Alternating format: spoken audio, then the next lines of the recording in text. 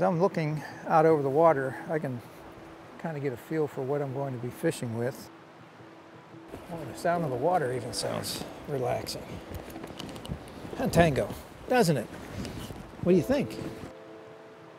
But I think a lot of things that take place out here require a little bit of preparation. And a lot of people don't understand the importance of that preparation.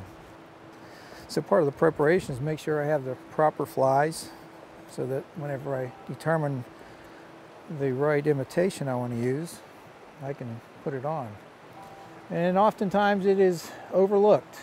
You just get in a hurry to get to the place you want to fish and just start casting, and it isn't near as productive as it would be as if you took your time. Prepared ahead of time and observed the situation. Like a good Boy Scout, you gotta always be prepared. Have all your little gadgets. So after the observation,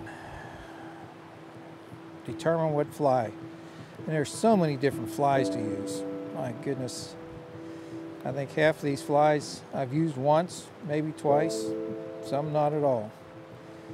Try to figure out what fish are going to eat today. That's always the tough task. So let's go with this one. No, not that one. Let's try this one. That one looks good. That fly might work. We'll give it a shot. Look out, fish. We're coming. Hunt Tango. You gonna go catch a fish? There we go. Nice cast right there. And behind that brush. Good.